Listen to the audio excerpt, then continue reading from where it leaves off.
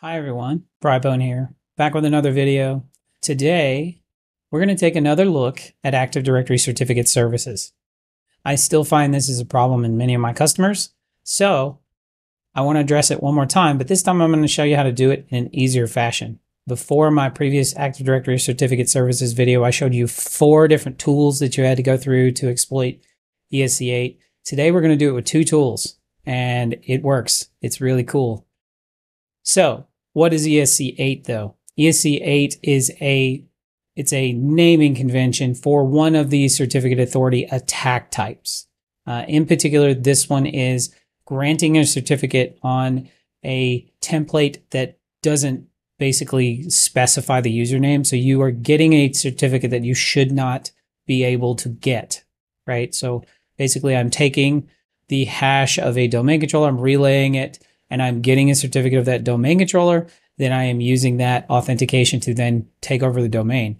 This one is a full domain compromise, and it's quite easy to pull off now, especially with 2 tools. Now, if you'd like more information on this, the original paper was written by Will Schroeder. You can take a look at that. But Microsoft also has some good recommendations here on preventing this attack. If you haven't done this, you really should. Take NTLM off of the IIS server that is doing your certificate authority. The one that is hosting your cert finish file, you need to make sure that you can't relay NTLM to that. That just basically stops this attack dead, and it stops some of the older attacks like Petty Potom as well. Just stops them dead.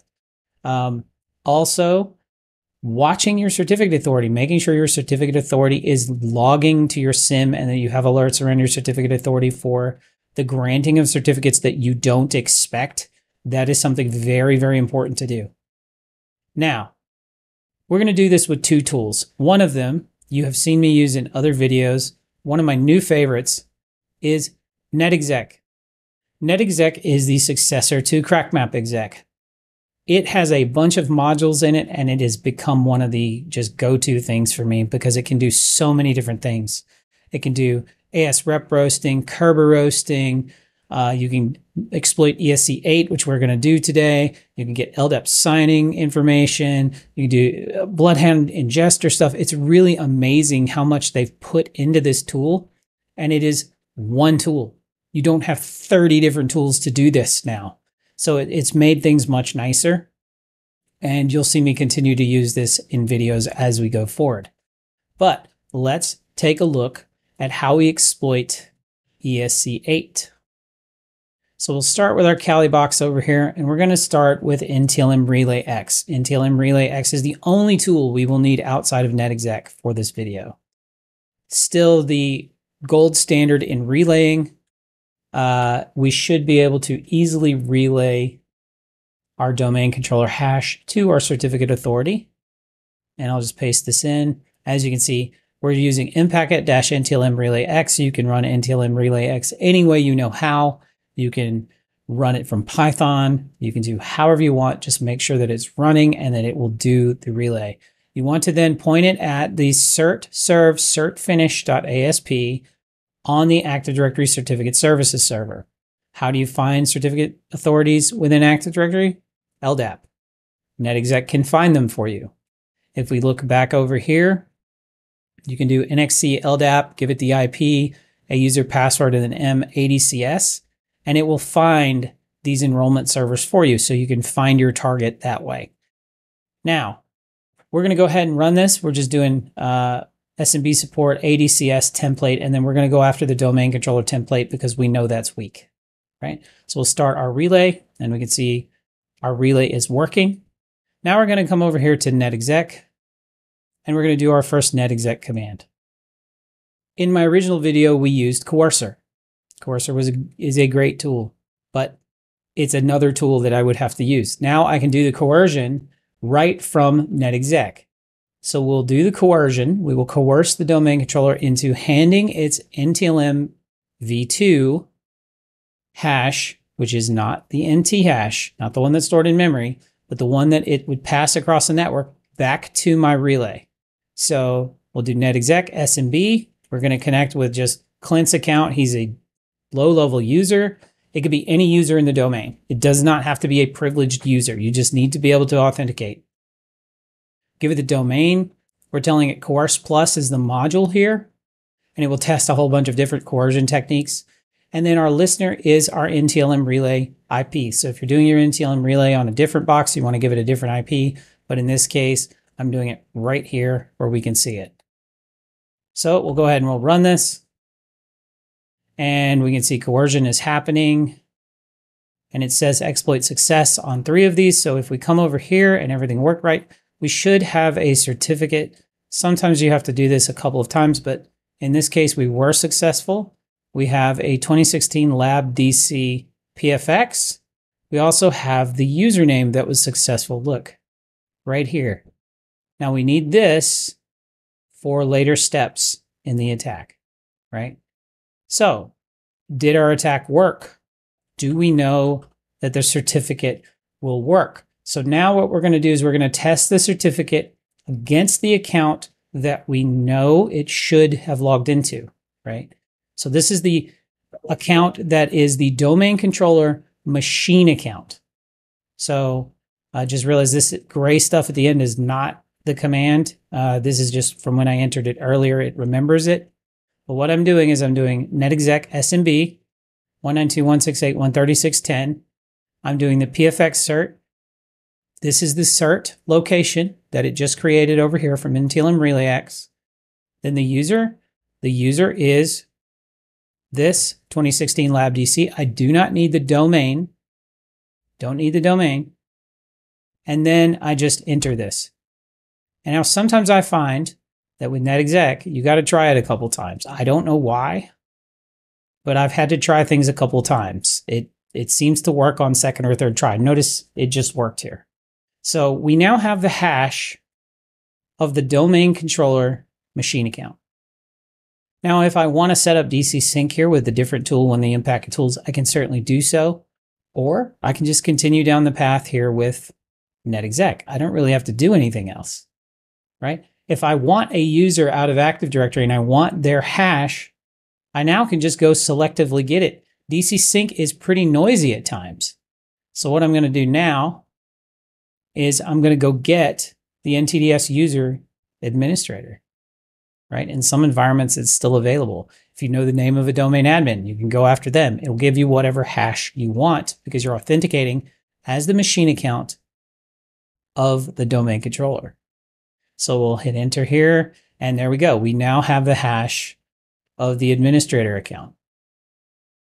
So I can get whatever I want. Let's try it again with a different account. Maybe we'll try the KRB TGT account. We could set up golden ticket. And sometimes you have to run it a couple of times. And there it is. There's the KRB TGT account. That's God mode for Active Directory, right? So at this point, you have complete compromise. Now, if you want to verify this, once you have these hashes, you can use NetExec one more time, and we'll just verify the administrator account. So I'm going to paste this. Well, actually, let me clear this out, and then I'll paste in our final command here. And our final command is just typical crackmap exec syntax to use SMB. So we'll do clear here. We'll copy this over. This is NetExec. You just do SMB, give it the target, the username, and then the hash, right? So it's simple, pass the hash. And there we go, pwned. So I have complete control of the domain controller. I can do whatever I want to it at this point. I could even, set it up to where I could log into it, right? Now if you're going to do something like RDP, you have to turn off restricted admin, which I showed in the previous videos how to do. So if you turn off restricted admin, you can then set up RDP to go into the domain controller with just the hash, or you can crack the hash, right? Take your pick. At this point, you have complete control of the domain.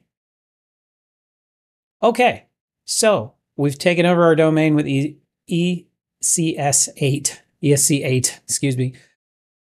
What we need to do now is detect it, right? We got to do the purple team here. We got to detect the other side, right? How do we prevent this? Well, I told you how to prevent it by removing NTLM from your IIS server. How to detect it? There's 2 easy ways. You can detect multiple stages here, right? So as long as your certificate authority is logging to SIM, which you need to make sure your certificate authority is logging to SIM, it is off by default, okay? Your certificate authority will not log successful certificate grants unless you turn it on. So I highly recommend you do that. Now, what we're going to do is we're going to look for a certificate granted to a specific thing. In this case, I'm going to look for anything with DC in the name. So I'll do event code 4887, which is a successful certificate grant, and winlog event subject name containing DC. And you match this to whatever's in your environment. So if I run this, I take a look at this particular certificate. We can see certificated services approved a certificate request and issued a certificate.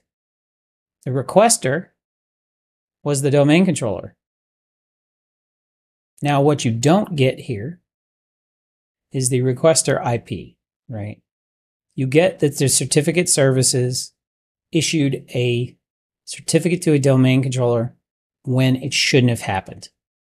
So what you would do in this case is you would realize this happened and go quickly invalidate this. If you know when your domain controller certificates are expiring, you can go quickly invalidate this particular certificate request. This log doesn't have a lot of information in it. It's just simply, hey, we saw this request come in. Now, we can look through here and you can see there's no indication of the IP address. Now, if the adversary uses this certificate for authentication, that's when you have them, right? So the next step here is you would look for the usage of this certificate. When a certificate is used for authentication, you would look for event code 4768, which is a Kerberos authentication. And then you're going to look for when log event data cert serial number just simply to exist. 3 fields are blank in 4768 unless you're authenticating with a certificate. When you authenticate with a certificate, those fields are not blank. So if we look here, you can see the certificate serial number is not blank and the certificate thumbprint is not blank. If we simply search 4768 without any of these, we'll just pick one here. Hold on. It's not closing out, so let me close this window real quick, and then we'll pick another one. And we can see, well, of course, that's the one, but we'll scroll through these until we find one that doesn't have a certificate. Of course, I've been doing this here in my lab. So there's one right now. This is a normal authentication. So you see the certificate issuer name, the certificate serial number, and the certificate thumbprint are all blank. So this is how you detect a certificate being used against your environment. Now, a couple false positives that happen here quite readily. Windows Hello. Windows Hello will false positive this. If you have smart cards, nope, not going to work for you because you're doing certificate authentication all the time, right? That's normal for your environment. Got to know normal to find abnormal. So if you're always authenticating with certificates, yeah, this isn't going to work. Lock down your servers. All right. So I've given you the red, I've given you the blue, the full purple view, and that's all I've got for you this week.